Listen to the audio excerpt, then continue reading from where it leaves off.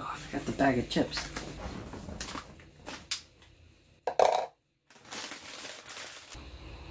So today's video, we're gonna go over some reasons why we bought this trailer. Okay, so one of the main things that we were looking for when we were searching for RVs was counter space. We really wanted to have enough space that we could have 2 places to stand and prep food and... So you can help me. Yep, so we can work together in the kitchen. So in most RVs, they usually have pretty much no counter space. If any, it's maybe 1 spot. Most of the time they just have a sink and a stove top. And most of the time the sinks are very small. Yeah. They're round and small. So I feel like we did really good with ours. It's a pretty small kitchen, but we still have 2 places to prep food or wash dishes or to lay stuff. We also have a large sink. It's actually larger than our sink that we have in our old rental house. And we have a decent sized stove top.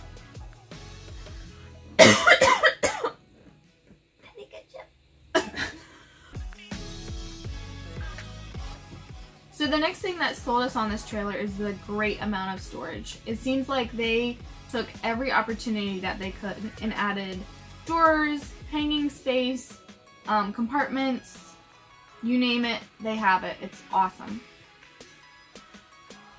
I concur.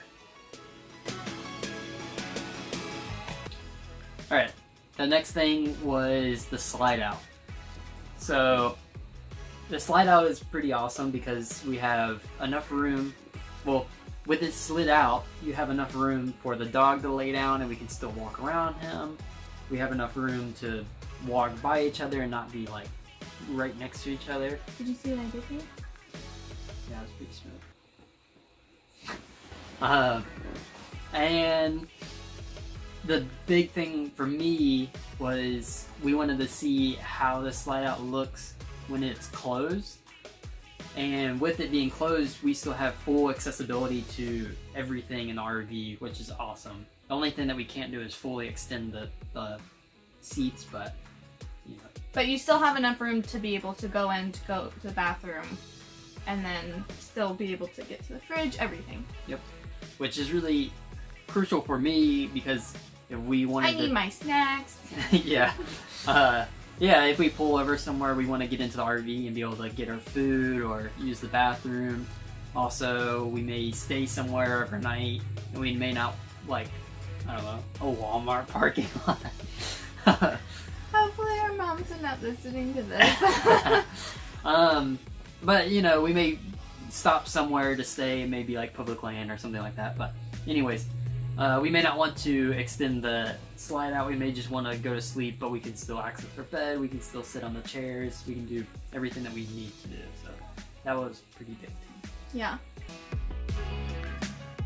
So the next thing I really like about this trailer is that there's 3 different areas for relaxing or working. So we have the dinette, which is wonderful. It's got a really comfy chair on both sides. You can fit 2 smaller people, I would say, on both sides. You're very comfy next to the person, but it actually has a beautiful, huge window right next to it, which is awesome, and you feel productive, and then you can also see outside. And then we have this spot where we're sitting right now, the 2 recliners. It's great. Got great storage underneath, and it fully extends, has heated seating, massage, which is basically like vibrating, and then it's got these little lights that will light up where the ring is for the cup holder. So very comfy. And then we obviously have our bed as well, and there's a curtain that separates the 2 rooms. So I really like that because I'm highly introverted, and even though I love spending time with Matthew, I think it's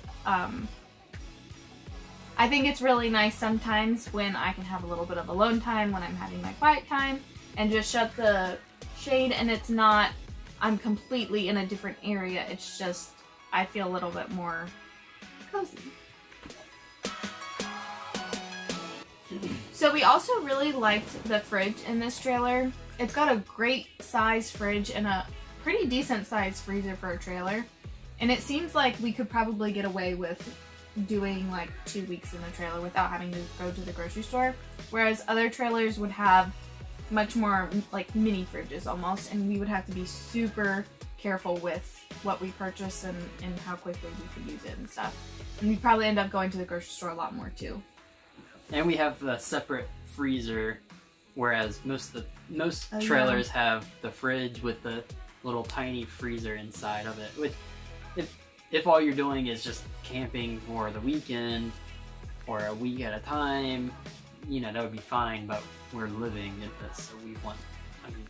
And we freeze a lot of the meats that we get. Like we'll get a big packet of them, so it's a little bit more discounted. Yeah. And then repackage it and freeze it. All right. So the last and big thing. This was the biggest thing to me. Yeah, especially when we were touring trailers. Yeah. So when you go to tour trailers, there is a lot of trailers that have a pretty horrible smell. They say it's from the formaldehyde that they use in gluing the cabinetry together. I don't really know exactly, you know, if that's right or not. Whatever. It's disgusting though, and it's a very strong smell. It's almost nauseating how just bad it is. Like,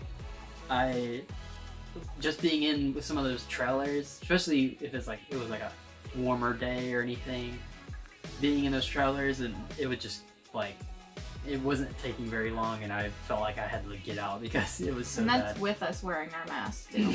Yeah. So the big thing that sold me on this trailer was walking in and not really having much of a smell. It had a little bit of a smell. I didn't really notice it a whole much. Smell. It smelled more like a new vehicle than anything else.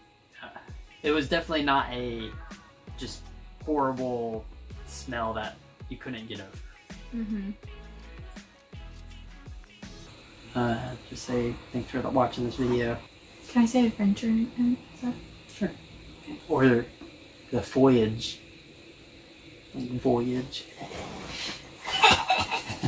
So we hope you guys enjoyed this video, and if you would like to know more about our adventure and what we end up doing, where we go and travel, like this video and subscribe. Yep. Don't you dare put that in the video. The perks of being the editor. I would not have the notebook and pen in your hand. Yep, it's recording.